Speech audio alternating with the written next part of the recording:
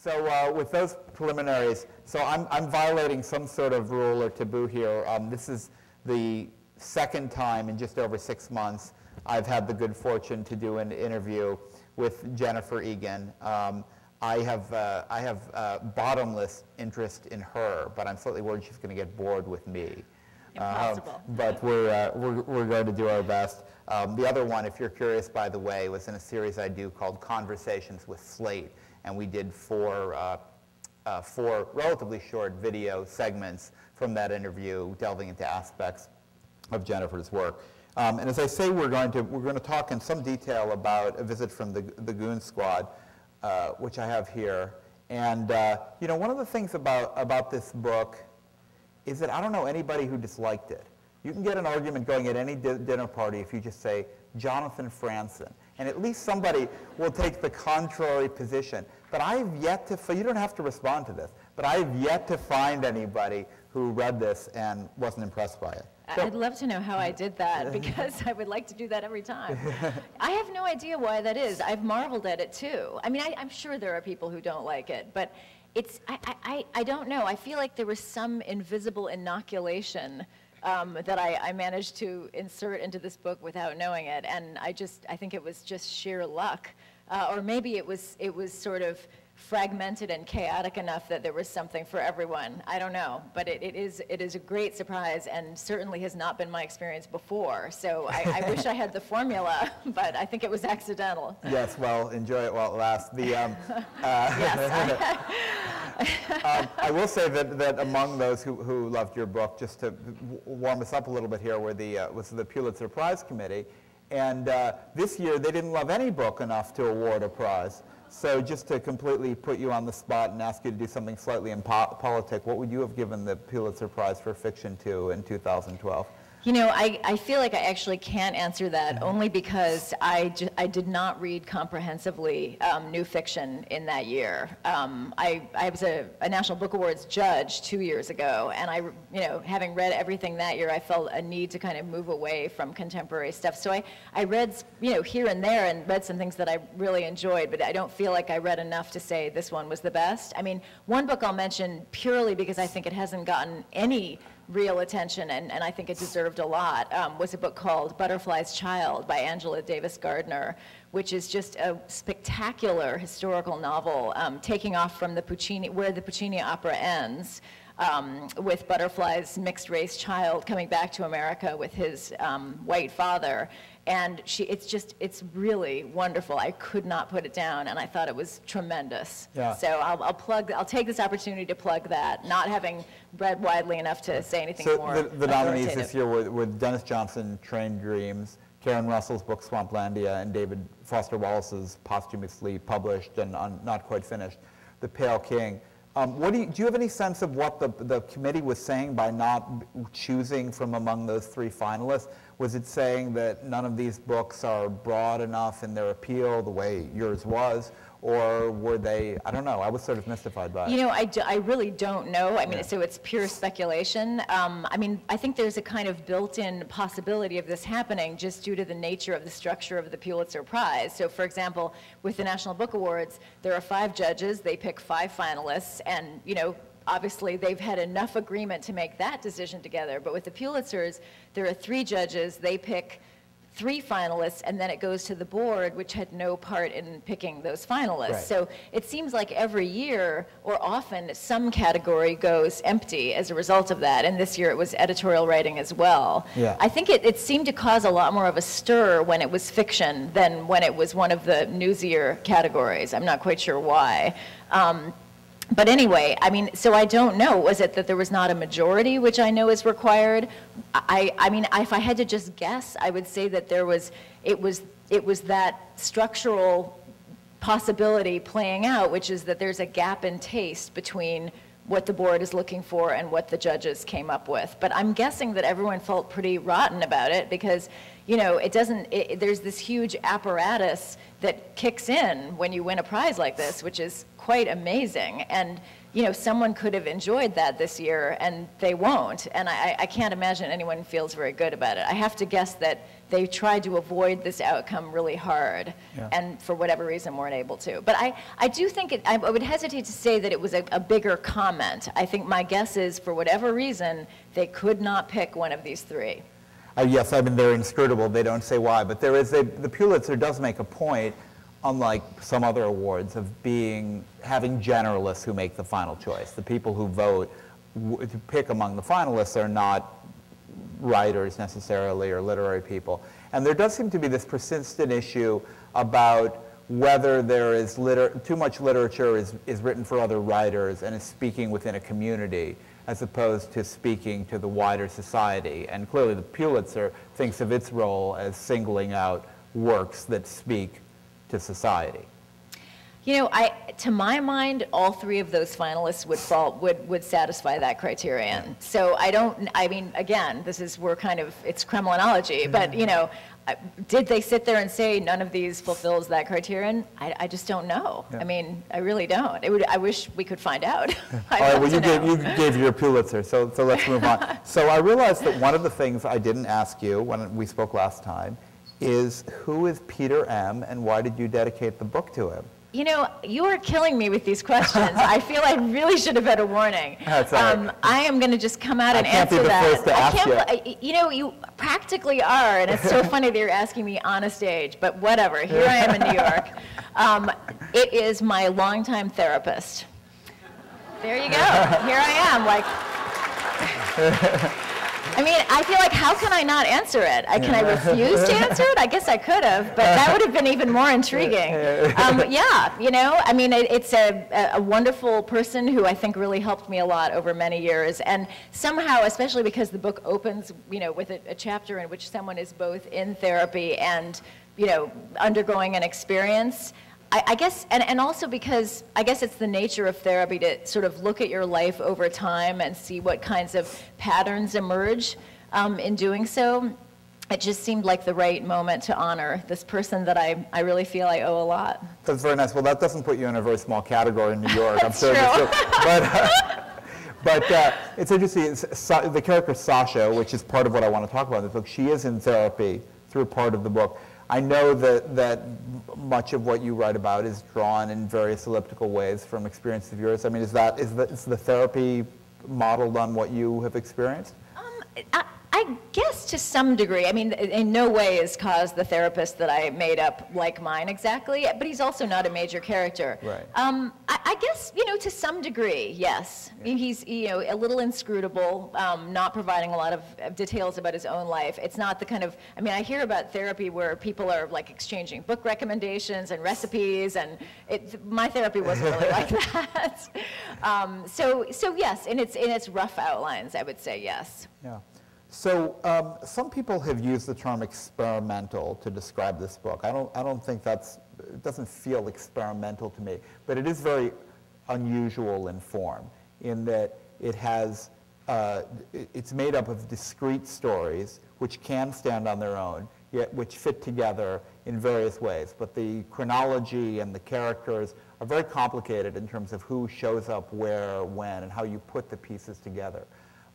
So I just want to ask you first, talk to us a little bit about what kind of novel it is and how you saw it when you were working on it.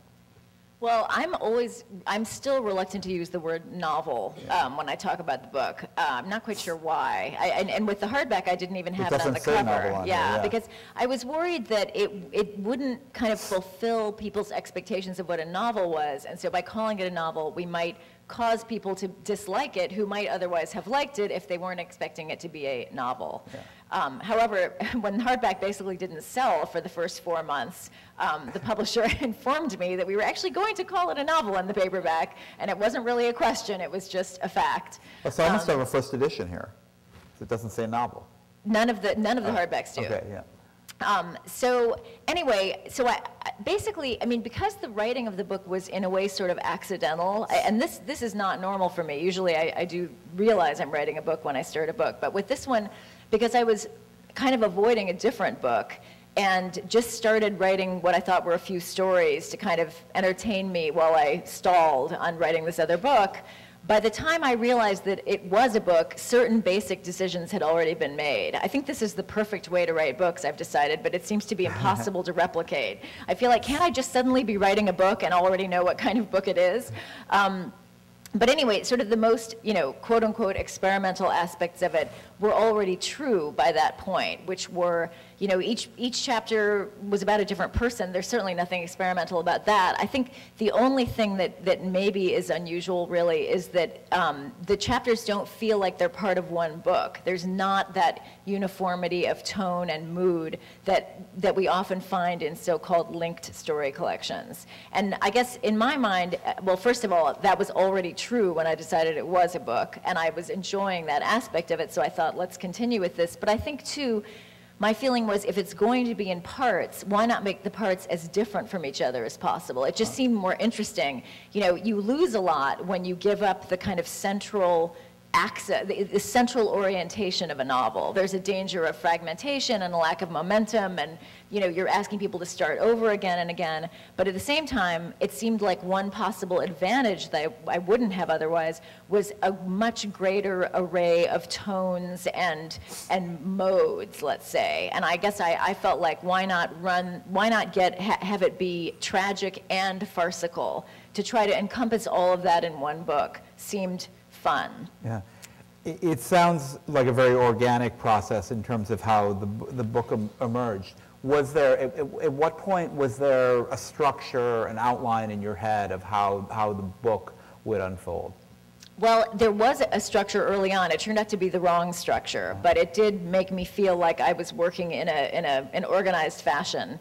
And that was, again, determined by the way those first 3 stories that I wrote had emerged, which was going backward in time. So I thought, okay, it's a book that goes backward. Not a new idea. Charles Baxter did it beautifully, and Martin Amis has done it, and I'm sure many others.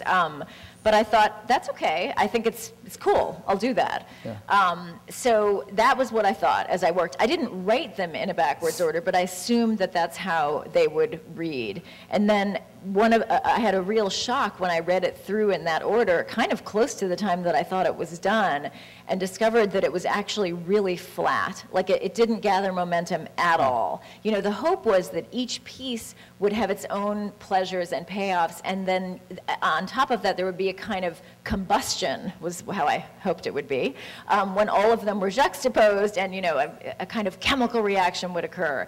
And the whole would be more than the sum of the parts, which is obviously what you hope for in any book. But what I found when I read it through backwards was that was not true at all. It was actually the opposite. It lost energy. And later chapters just seemed bad because we were sort of not moving in an energetic way toward them. So at that point, I realized that maybe I hoped my backward structure was the problem, because that meant it could be solved.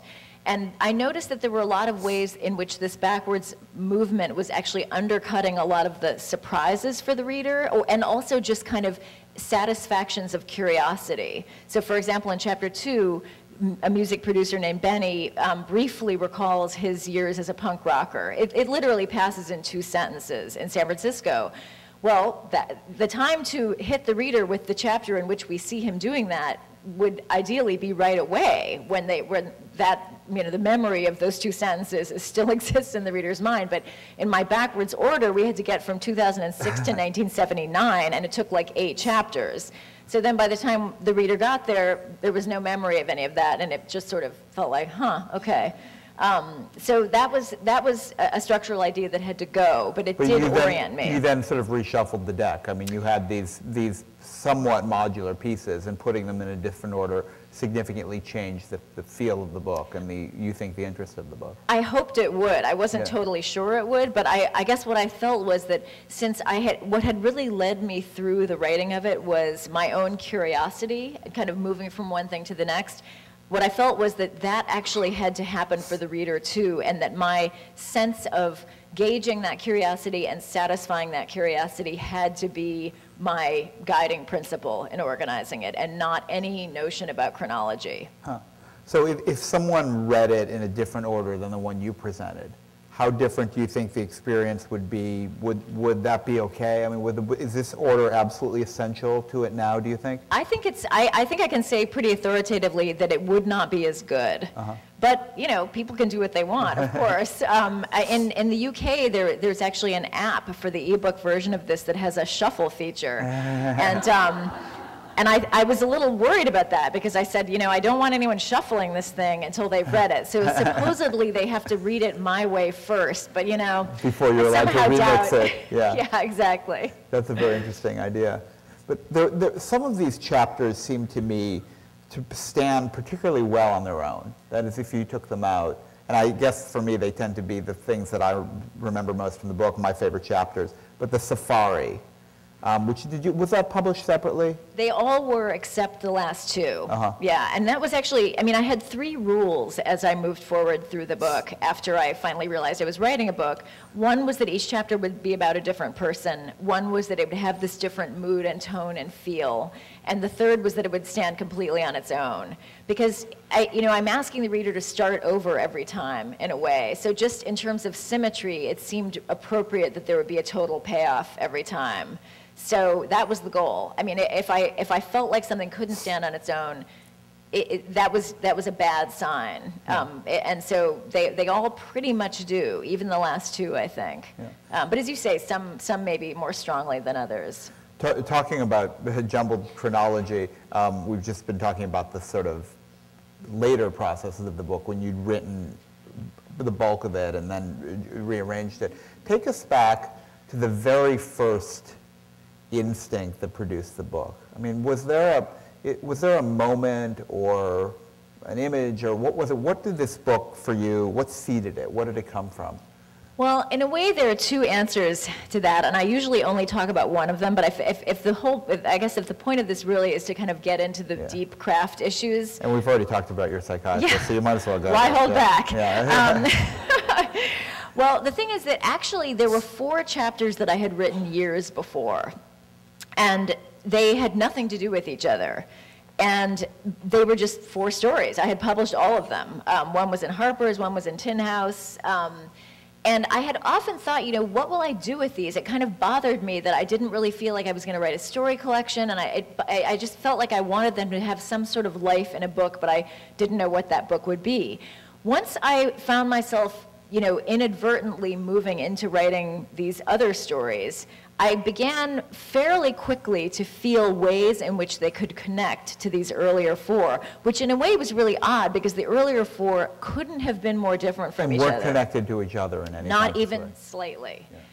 But the feeling, the metaphor that I've used, and it really kind of was like this, was this sense of these islands that were completely far apart and beginning to sense a kind of landmass under them that connected all of them. It was actually a very exciting process. A lot of it took place in the shower, oddly. I mean, for some reason, that was the place where I felt like I could make connections. And it's sort of strange, one of the older pieces was the one called Goodbye, My Love, which is where Sasha is a runaway in Naples and her uncle comes to find her and she steals his wallet. And the thing that's so strange about it was that I had then written the first chapter of this in which a woman takes a wallet, never once thinking of that earlier story.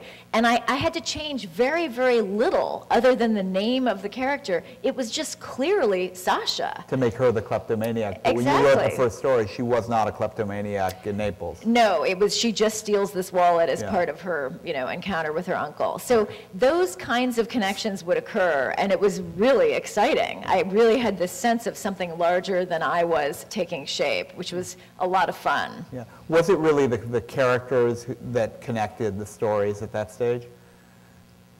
Yes, I would say so. But another thing that's interesting, like another character that we meet in a few chapters in this book is called Lou, who's a very, a problematic, kind of reckless music producer. I had already, one of the other 4 that I had written is called You Plural, which is Lou on his deathbed, basically, with these women visiting him, who he clearly has a lot of history with.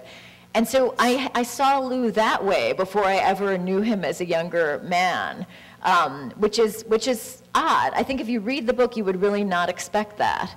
But it had an odd backwards kind of it moved in a crab-like way, this book. It sort of, there was nothing linear about the way it was made, and I guess that's kind of reflected in the way it reads. Yeah. So talk about Sasha as a character and how she emerged, because, you know, she's, I mean, I guess she's the biggest character in the book, right? Sasha and Benny. I would say it's Benny too. Yeah, Sasha and Benny, but you get these pieces of her at very different parts in her life when she's arguably a very different person. You get her when she's living in Naples and is kind of a sort of prostitute and has sort of gotten in all sorts of trouble as a young woman. You then get her back in New York when she's working at Benny. You get her in therapy, I guess, at a later stage, and then you get her when she's living off in the desert later when she has a family. How did you think about Sasha? You know, that's one of the harder questions for me to answer, just generally about character, because I don't use anyone I know. Yeah. So somehow I seem to come up with people. In fact, I'm really bad at trying to use people I know. I wish I could use them, but I'm sure most people I know are happy that I can't. But I seem to go kind of cold when I have an actual corollary in reality as a person. Places, times, those I can use, but people I can't. So, I mean, Sasha basically came to me, I guess, you know, she had, in some way, I had been interested in someone like her at that earlier point when I wrote Goodbye, My Love. But, you know, the real inception of the book was seeing a wallet in a bathroom, and when I was having dinner with my mom at the Regency Hotel, and thinking, and having a long history of being robbed, which is kind of typical of me. I love to take the other side of an encounter that I know very well, all too well. And so seeing this wallet kind of brought back a number of thefts that I've experienced. One in particular in which the thief actually phoned me posing as a Citibank employee after stealing the wallet and actually got me to give her my PIN number. Which was really a drag, because at that point, she not only had my wallet, but she actually got hold of everything I had in my checking account. And because I had actually spent, you know, like 10 minutes on the telephone with this person and actually wept during that process about my sadness about having been robbed and received her apparent sympathy for how difficult it was to go through such a thing, I found myself a little obsessed with her for a while after that, and I kept thinking, you know, who was she? And for some reason, the particular issue that really attracted me was like, did she actually feel any sympathy? I really wanted to know the answer to that. Whether it's like a good actor, she really had to play the part. Exactly. Maybe, I don't know. Maybe it was some weird effort to... Is she a method criminal or just... Exactly. So anyway, I think somehow in seeing that wallet and having a brief fantasy of taking it, because there it was, you know, just so vulnerably exposed, I reconnected with my interest in a thief of long before and decided to just write from that moment. And I didn't know anything about this thief at all, other than that she would be female and take the wallet in a ladies' room. And then all these things about Sasha emerged very spontaneously. I mean, the most radical of which really is the idea that she's not taking the wallet out of need, but really out of a kind of compulsion. Yeah. That sort of came to me in the moment. And I don't know anything about kleptomania, actually. I don't know if that's really the way it works, although no one has stepped forward to say that I got it totally wrong, so I have to assume that maybe it's not completely unlike what that is. But you know, the fact that Sasha was in therapy and other kind of basic things about her just seemed to emerge kind of naturally. And so then it was just a matter of thinking about that person at different times. A lot of that history was already contained in the present that I described with the wallet. We know her father's disappeared. You know, not for a while, but at some point I realized that I actually did have another piece about her as a younger person. The last thing to fall into place was her future. And I really wanted so badly to write about that, especially because I already had a chapter about Benny, the other main character, in his future, and I didn't like the thought of not letting us see Sasha, but I couldn't figure out a way to get to her because of my rule about writing about someone more than once. Although 2 other times I tried to write about Sasha unsuccessfully. In one, she actually finds her father. And that was, I thought that would be so exciting, but it was actually really unsuccessful. I couldn't make it work at all. And then another one, she is in college, and it was from her point of view, but that didn't work, and it morphed very gradually into a chapter called Out of Body. Huh. So anyway, I guess the answer is, I feel like with character more than almost anything, it has to feel kind of spontaneous, and I have to feel like the few things I'm saying about a person suggest another reality, a larger reality that feels coherent. I feel like I can, right now I'm struggling with a new book, and what I'm finding is that often I don't have that sense of the larger whole that's suggested by a couple of details about someone, and I really need to have that. Yeah. That's sort of how it works for me. But the decisions about character feel pretty organic. But you said a number of things I want to pick up on that was so interesting. But with Sasha and Benny, because you get them at these very different points in their lives when they are seem like very different people, I wonder how that works. In a way, you had to go through the process of the character's development, including all the stuff that you don't show. So living with a character, developing a character, you're actually dealing with several different characters and concealing the connective tissue in between, right?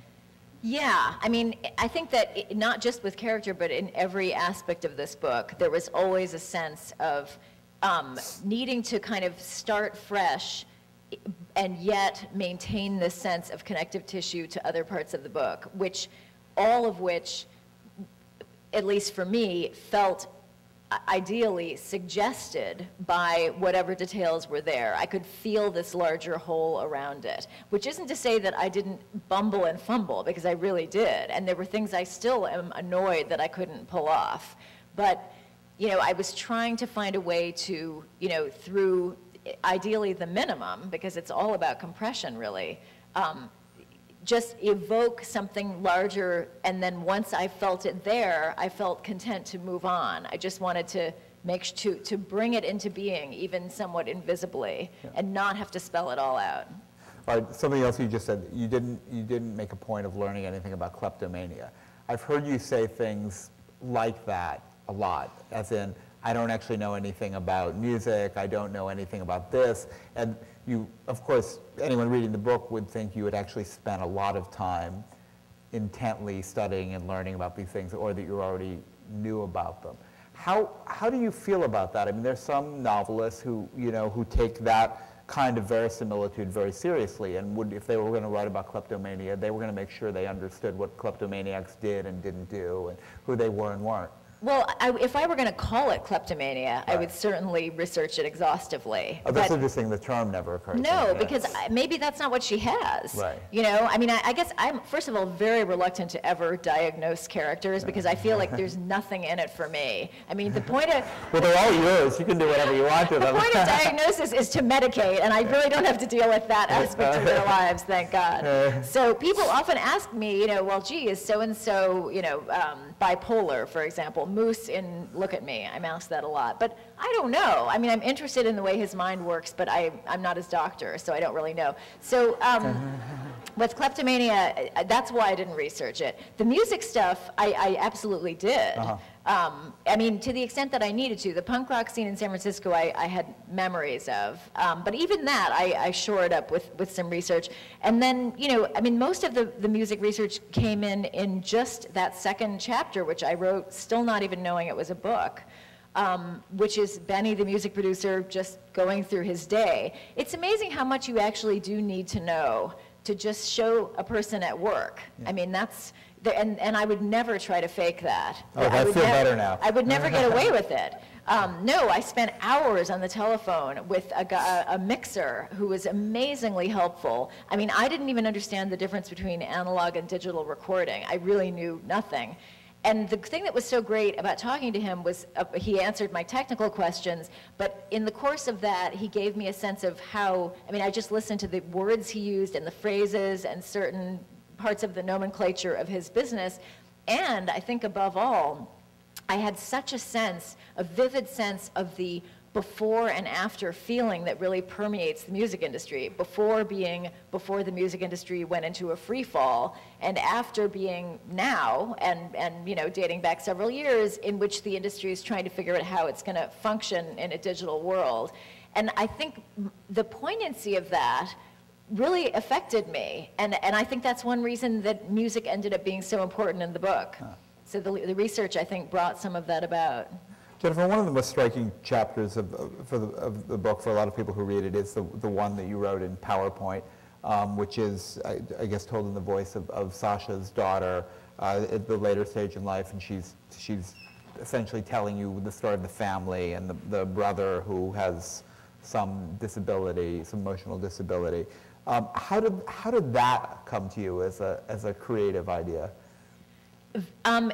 Very circuitously, in a way. I mean, I started with a strong desire to work in PowerPoint, and that actually arose, I remember specifically, in the election. In the summer of '08, when the Obama campaign suddenly pulled ahead, there was a lot of talk about how and why that had happened, and repeatedly a particular PowerPoint presentation within the campaign was cited.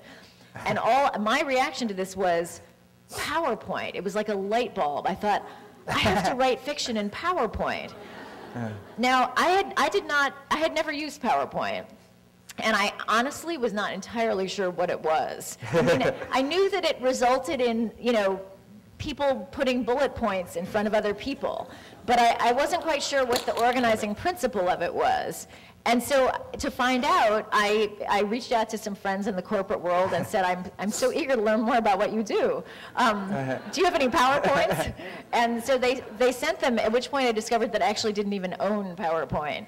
And didn't have enough memory on my laptop to hold it. So at that point I thought, okay, you know what, this is just getting way too complicated. I'm going to do it by hand. So my first PowerPoint attempt, because I do write fiction by hand generally, was that I drew rectangles on legal paper and sat down sort of waiting for lightning to strike. You like storyboarded it. Yeah. Kind of, but I'm not actually that, it didn't work at all, suffice it to say. I kept veering into prose. So I thought I was giving up on it, but then the idea kept intriguing me, so I finally actually bought memory, bought the program, started working in it. And another big problem with PowerPoint, which I immediately saw, was that it, of course, feels very corporate and kind of cold. It's not an inviting form. It doesn't. Right. I mean, anybody would have said it's the enemy of literature. Exactly. It's not. It doesn't really. It's a vibe kill. Let's say.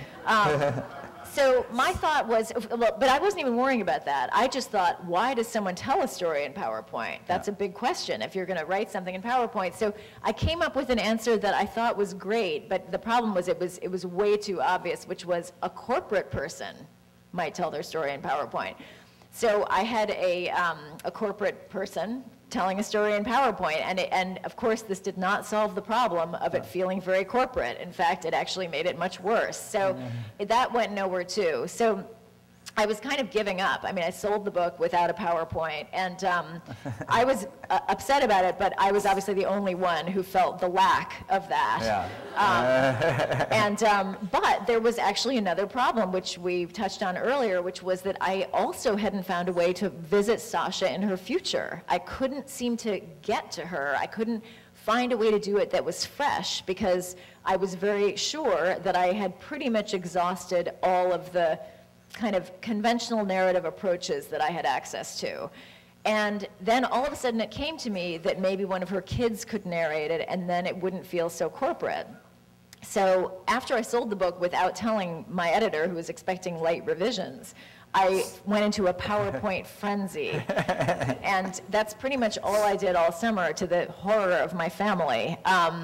Because of course, I didn't even know how to use the program, so there was a very steep learning curve. I mean, at first I was just doing a lot of bullet points, but you know, you get to realize PowerPoint is a lot more than that.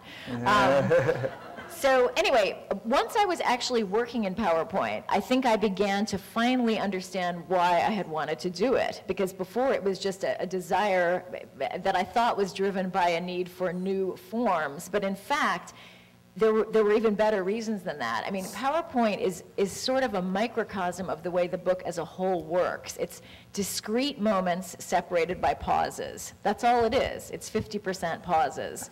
And the book is kind of the same thing. I mean, there are all these gaps in the book. I had another obsession that I had been trying to work into the book unsuccessfully, which was pauses in songs. That had come about. It's a great bed. I had come upon that in some of my research of the music industry, a fantastic book called So You Want to Be a Rock and Roll Star by Jacob Schlichter of the band Semisonic, whose mega hit from 1998 is called Closing Time, and it has a pause. And so he described the insertion of this pause into the song, and for some reason, as soon as I read that, I thought, that's amazing, that's so interesting. So I had tried to work in pauses in songs, but it actually wasn't that easy. I mean, I had an academic writing a book about it in another failed chapter. Anyway, once I was in PowerPoint, suddenly it became easy to deal with that topic. And so I think there's a way in which just structurally it made sense in this book. It also, something I didn't think about but was pointed out later, it functions as a kind of classic pause in the book itself. It's close to the end, it's an interruption of the narrative flow of a sort, but then the narrative flow resumes. So I think that all of those reasons made me interested. And one final thing I would say about it is that it's actually very hard to write fiction in PowerPoint because it makes, I mean, it feels corporate and all that, but also it's very hard to represent action with PowerPoint because there's no continuity. So a lot of the things we rely on in fiction become almost impossible to do.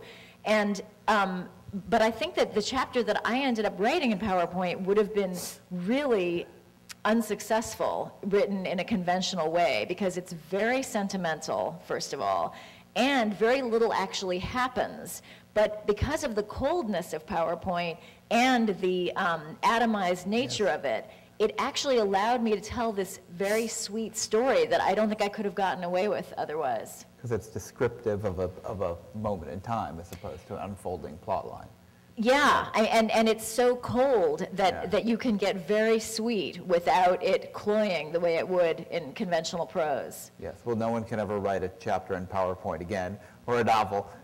You'll be the first and last to do that. Well, I include myself in the group who will not attempt it, because once was enough. So when you talk about this process, you're very witty talking about it, and it all seems to take on this air of inevitability. But I know that you have talked about finding this process very, very hard. And I wonder if you could talk a little bit about the way in which writing, this creative process, this part of the process, not the sitting there and just doing it every day, but the more expansive part of it. It challenges you and is difficult. I think the thing that's the most challenging for me is that I really don't know.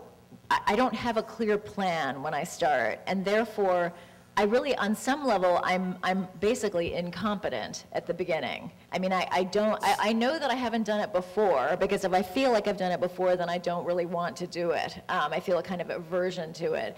But I often have a sense that it just will be a disaster. I really felt this most with my novel Look at Me, which was such a departure from me. And it is a pretty weird book. I think it's actually more experimental than Goon Squad in certain ways. And I remember with that one really thinking, this is just not allowed. I mean, people are going to they're going to think I'm crazy.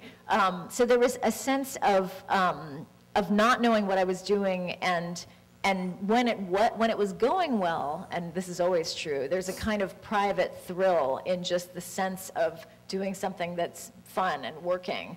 But of course, there are many times when it isn't like that, and in those times, I would feel in a kind of free fall.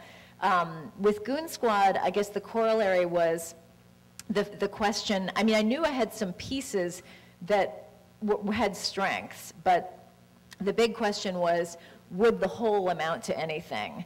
And I would feel very worried when I felt that it wouldn't, and when I had parts that I couldn't make work. The implications of, first of all, it's just horrible to not be able to make something work. It's like viscerally unpleasant. I feel like it makes me very depressed when my writing's not going well. I feel like there's a way in which writing well is like a kind of a deep pulse that I need to feel happening to just feel at ease in the world. So there's already the problem of not having that, which is a drag. But with this, with Goon Squad, there would be a kind of added fear, which was that my big plan just wasn't going to work. You know, if this piece couldn't work, then maybe the whole thing couldn't work. So it's always this question about whether it will work or just be a failure. And then, you know, if you really have a kind of catastrophic imagination like I do, you know, you can bundle all kinds of things, all kinds of consequences into that failure. So for example, with Look at Me, because I had actually waited to have children until that book was done, when I would think it was really bad, I would think, oh my God, and now I also haven't had children. And now my husband's probably going to actually divorce me because what if I can't have children? And so it would all snowball into a real picture of disaster. Yeah. And then with The Keep, I had actually then had 2 children, but I would think like, oh my God, this is the first new book I've written since I had children, and I'm a terrible writer. So all I can do now is have children. That's it. Yeah. And so, you know, and I can already feel with this new one that it's going to be, you know, oh my God, I won a prize and now it's totally ruined my writing ability. Like I can't do it. Now all I am just a has-been. So whatever, you know, you find all kinds of ways we find ways to torture ourselves. But I don't know, for some reason I find that kind of insecurity you're talking about sort of essential to good writing. I mean, you know, we all know bad writers and they're usually a lot more confident than good writers, right? Well, in my case, I was most confident about a book that my first attempt at a novel, I thought it was a novel, which no one had read. I was working in a vacuum, and in retrospect, I sort of hadn't read it either.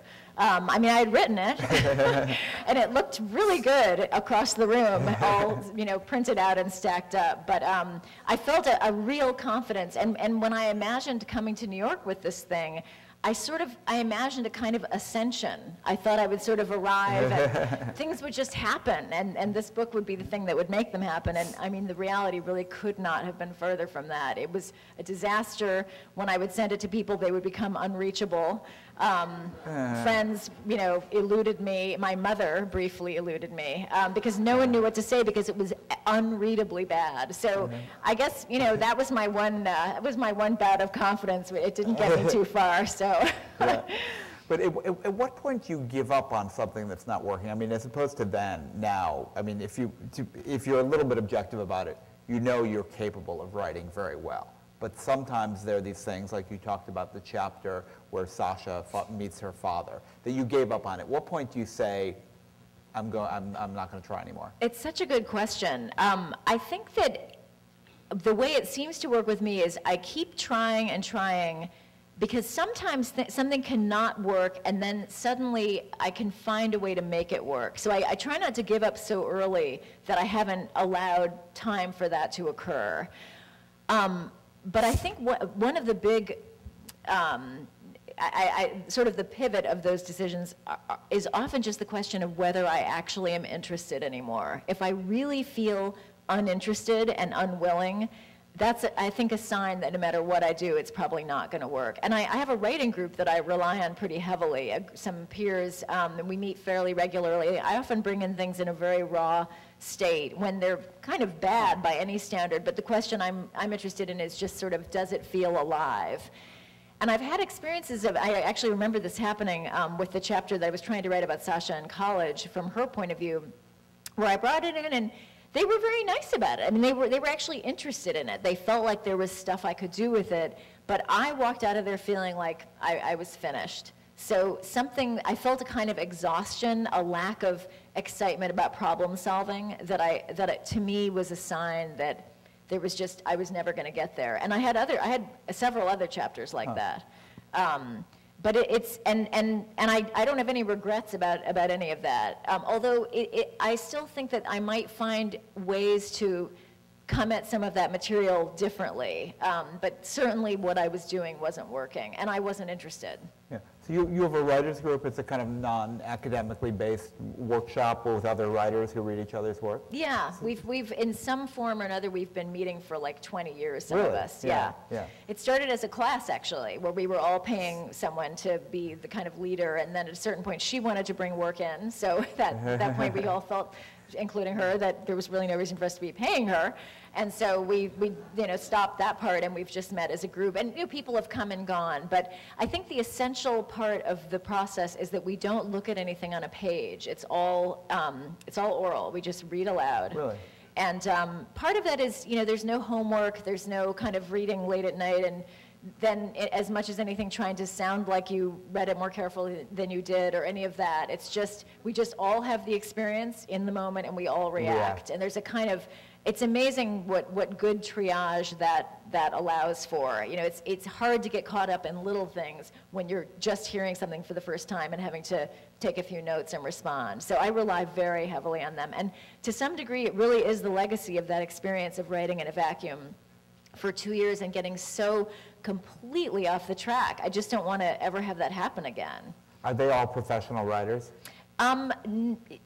More or less, yes, but in different areas. Playwright, poet, just, someone who works more on essays. But we're a quirky little group. What's the etiquette like? I mean, how does one say now to Jennifer Egan, I didn't like that, or? It would be terrible if one couldn't say that. I mean, the group would kind of not function anymore. I think the key, as with any workshop, is really to be on someone's side deeply, in the sense of really wanting them to succeed. And I feel a pride in what they do, because I feel like I kind of helped from the start. So there's almost a proprietary feeling that starts to emerge, which I think is good, which is we all have a stake in this stuff working. On the other hand, you don't want mom saying, it's great. I mean, so it's the finding that balance between general support but specific, honesty and willingness to say the truth. Yeah. You're a very disciplined writer, aren't you? I have that sense. In the sense of regular hours, It doesn't, I would say not as much as you might think. I mean, I can be, let's say. I feel that I've been much less so in the last year. Maybe it's partly because I feel like my job became more selling than anything else, but I feel a little undisciplined at the moment. I can be, let's say, and when things are going well, I generally am. Sometimes it's the hardest to be disciplined when I'm casting about. But even then, 5 to 7 handwritten pages a day, even if it's just flailing, is, I guess, a kind of discipline, and I do try to do that. I want to open this up in a minute, but I just want to ask you before we do to talk about the creative process around your next book, which you mentioned you're working on. We've been talking about something that's been finished for a long time. That's at a stage where presumably its shape is not fully clear. Tell us a little bit about where you are with it and how it's going. Okay. I mean, I guess I did write one thing after Goon Squad, which is about a character from it, which I felt very good about and which is structurally kind of radical, but I knew that wasn't a new book. I'd had this long-standing idea, which in fact I was already sort of working on mentally anyway when I started writing Goon Squad, which is kind of I think, a historical novel set in New York in the 30s and 40s, at least in part. And so I guess the point I'm at now is just the point of generating material, which for me is very much what actually reveals what the story is.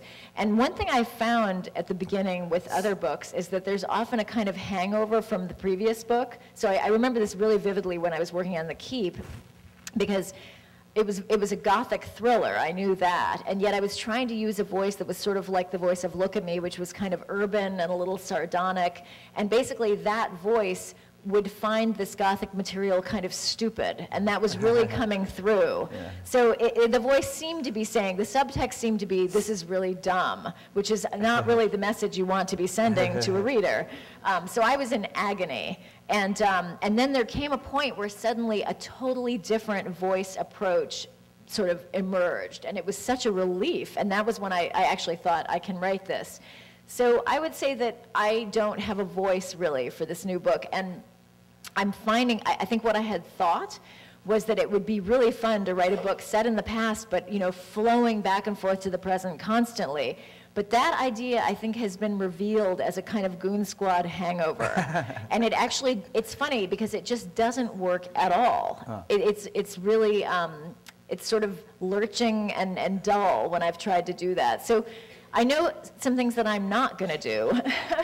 Now the question is, what am I actually going to do? And that's the point I'm at. I've certainly been here before, but it's never all that fun to feel like I'm sort of flailing around and not really getting at what I want to do yet, and not even knowing. I remember you telling me that you often have a kind of central image or a kind of shape that helps you think about and organize a book.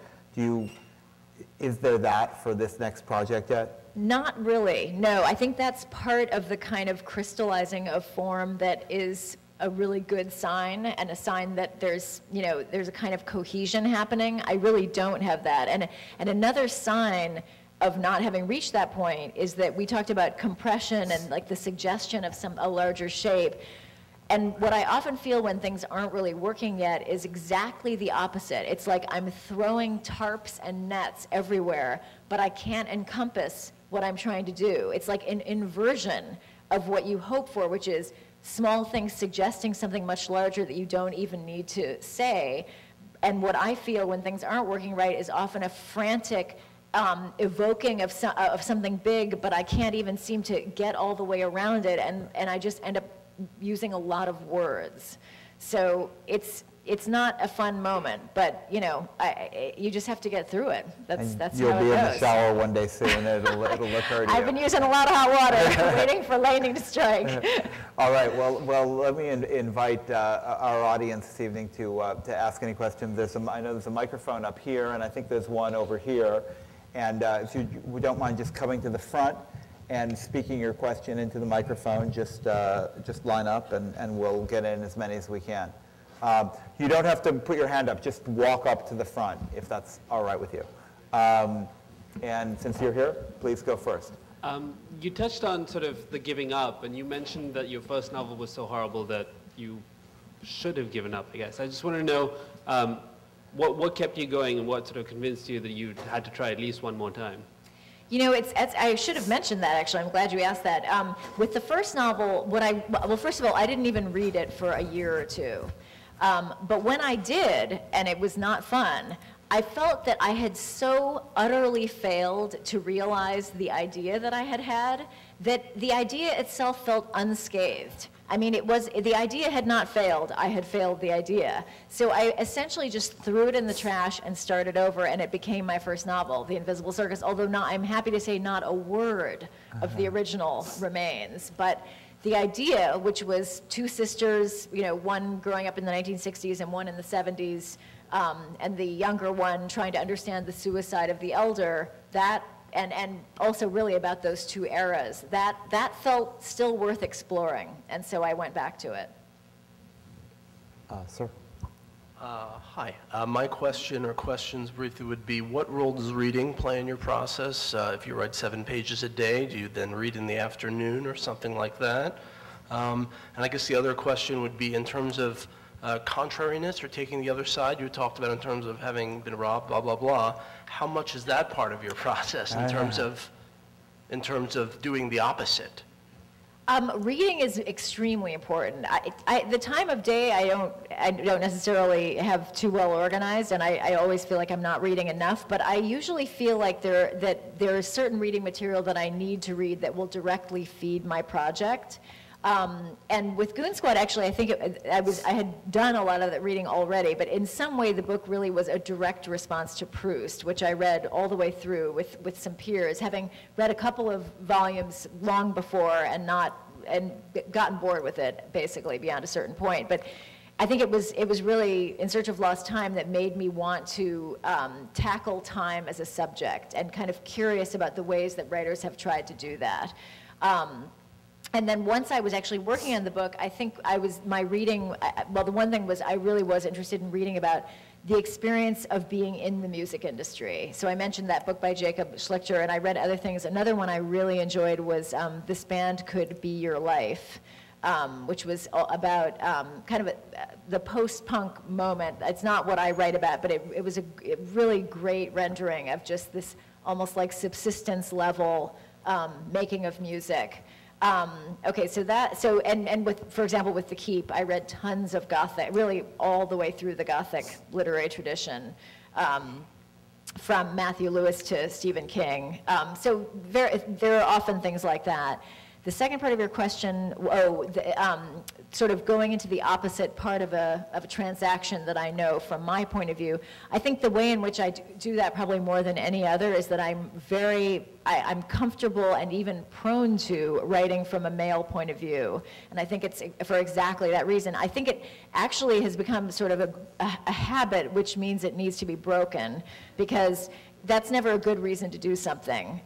It shouldn't be too comfortable. And so, and with Goon Squad, I was very careful to make sure it was not more than 50% male, but I had to work to make that the case. So I think it's just, for me, easy, since I'm looking for a way out of my own experience. If I can find a way to move into a mind that's clearly not my own, that's very comfortable for me. Those are both good questions, but everybody else only gets one. So go ahead. Hi. When I read the Safari story in the New Yorker, it was just such a spectacular experience. Like, I felt this is so beyond just a short story. And you have been so, it felt almost euphoric, like, wow. And I was so thrilled to learn that it was part of, a bigger piece. And you've been so generous sharing about, the pain of not being able to sort of find your way into something. But when you finished that, did you have that same feeling of like, wow, I just nailed that? Like, how did I do that? It's funny, I really didn't with that one. I struggled a lot with that. And I had that, when I was just talking about like the tarps and the nets, I really had that feeling with that story for a while. And the key, the point at which and this is a perfect example of that, I could have walked away from that, but the reason I didn't was when I came up with this idea of Mindy, who's a woman in the story who's studying anthropology, finding these anthropological ways to organize her reality. And as soon as I latched onto that, I could feel compression finally happening, because there was so much that could be explained that way that I didn't have to spell out. But I still remember bringing that piece into my writing group, actually, and reading it and thinking, I don't know what the hell they're going to say about this, and feeling that it had more power than I had realized as I was reading it to them, but I didn't feel very confident. Please. Hi, my question was also about Safari, which I like very much. And the New Yorker version and the version in Goon Squad were a little bit different, and I was curious about which one came first and if there was any particular reason for the revisions. Yes, basically I had written it the way you see it in the book, but the New Yorker there were a lot of flash forwards in the story. And right from the start, we're kind of moving many years into the future and seeing what happens to people. And at the end, that happens in a really big way, and we learn about the main characters and what's going to happen to them. The New Yorker felt that as a standalone story, those flash forwards were kind of obtrusive and even kind of a little heavy-handed, and they really weren't comfortable publishing the story with them, only with the last one. So I wrestled with that, because I felt that last one almost becomes too convenient if we haven't set a precedent for doing that as one of the narrative techniques of the piece. Like, what could be easier than just telling what happens to everyone at the very end? But if you know that this is a story where the present is infused with a sense of the future all the way through, that last big leap seems more earned. But they felt very strongly about it, and I knew that I was going to publish it my way a few months later. So I cut all of it except that last one for their version. Great, thank you. Question? For First of all, you're just so wonderful to listen to, so thank you. Thank you. My question pertains to this really beautiful and seemingly optimistic process you describe, with almost like this compulsion to do something and not really understanding why you're doing it, and then like with the PowerPoint, and then after you're done, you're like, oh, that's what I meant. And it almost seems to me like this marriage of like unconscious and conscious and like father figure over, I mean, I'm getting way too Freudian, but like... I'm not a therapist, so... But I'm wondering if you could speak to that. I mean, how do you view that? It's almost like the old-fashioned muse that's kind of forcing you to do things. Well, I think it's, I mean, the feeling is, I definitely consciously am aware of using my unconscious all the time, because I think what it really comes down to is that the ideas I have consciously are often not that interesting. I wish it were otherwise. But the kind of idea that I have consciously is, why don't we let a corporate person tell their story in PowerPoint? It's not that interesting. It's too obvious.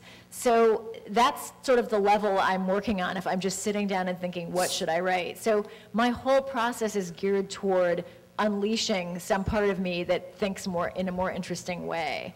And when I write, I often I really don't know what is going to emerge, and that's the fun of it. It's kind of a thrill. It's a little like reading. Of course, it often doesn't work, and then that's really unpleasant. But the way I like it to be is that the writing is sort of one step ahead of me, because if I'm ahead of it, then I'm back, I'm in control, and that's not going to lead to really good stuff.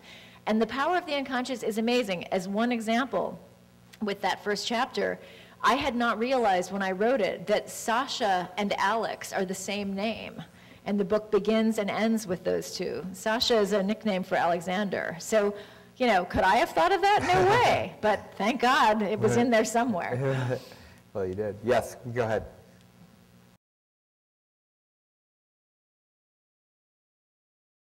What I get from that is ideas that I can't think of myself. What I lose is a real sense of control in the generating of the material. So what the experience I have more often is a sense that it's happening. For example, in Safari, in the example I gave earlier, there was, as I kept slogging away, there came this moment where Mindy began to talk about structural relationships. And as soon as I wrote it, I felt a kind of quickening. But I didn't know that would really solve my problem and make the story work, but I just had a sense that I had, of course I'm stuck with metaphors here. So, I was about to say I was in a groove, but I think I've got to do better than that. I had a sense that something interesting was happening, and I'm just looking and waiting for that feeling. And when I get it, I try to push further in that direction. But it is really a feeling of kind of moving through a room with no light and just trying to find the openings and move through them. We're running a little low on time. I apologize. We're just going to take 2 more questions, if that's all right. We'll take one here and the next one there. You touched upon this a little bit earlier, but when you said when you first structured the stories, when you went backwards in time, it felt flat. So we were interested in, if you could explain more on how you decided to reorder the pieces so that it worked, it became more alive. I would just say that I'm also happy to answer questions in signing books after this event. It really was, it felt flat in the sense that it was not gathering momentum as I went through it. With a book that's more conventional, the story is evolving. So you can say, well, now I know more than I did, and I still want to know what's going to happen. I couldn't really evaluate the success of this in that way, since it was moving backwards and we already knew what was going to happen, but all I knew was that I was getting kind of bored and restless reading it, which is not the feeling I want to have. And I think it really came down to what I said before, which is the book, I think, to the extent that it works for anyone, is very much about the satisfaction of a kind of lateral curiosity. And that was certainly what pulled me through it in the writing. But I somehow thought that it needed to have this chronology, if backwards, in the end result. But in doing that, I was, in a way, undercutting and undermining all of the excitement that had led me through it. And so, having seen that really didn't work, I just tried to replicate, to some degree, the satisfaction of my own curiosity. Although I didn't put the stories in the order that I had written them. But I tried to think carefully, about what would be the most fun and interesting and startling for the reader to encounter having just read what he or she had just read. And that was, it really was no more scientific than that. All right, so last question. Please make it a good one. Don't listen to him. I wonder how your agent or your editor responded when you sent in a book that was so genre-breaking or experimental. Did you get a lot of, kind of pushback or? I worried that I would, because The Keep had done pretty well, and it was, a very, in a way, sort of a high concept, you say Gothic thriller, and it evokes something.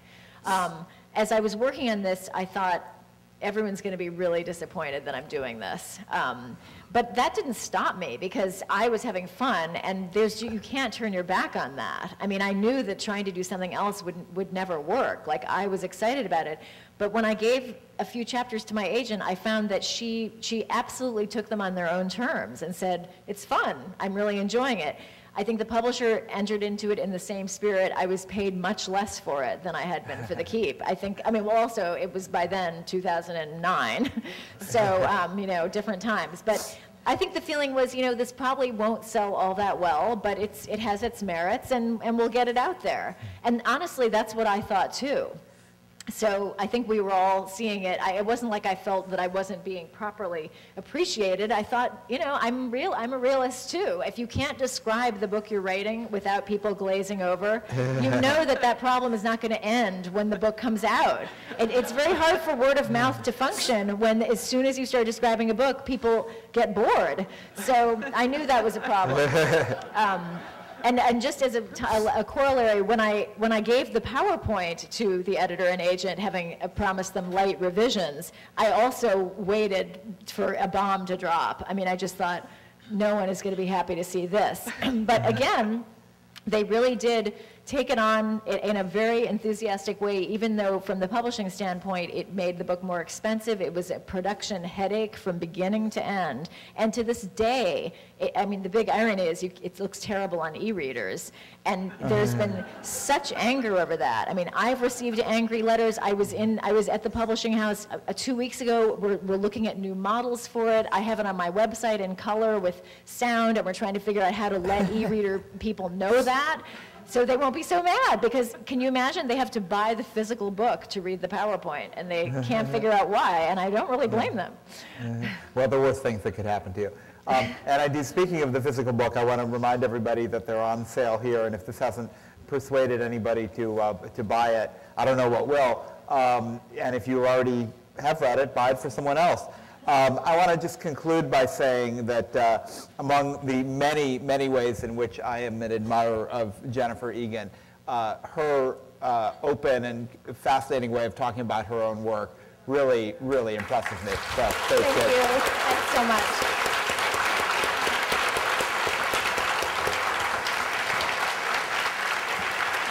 Thank you.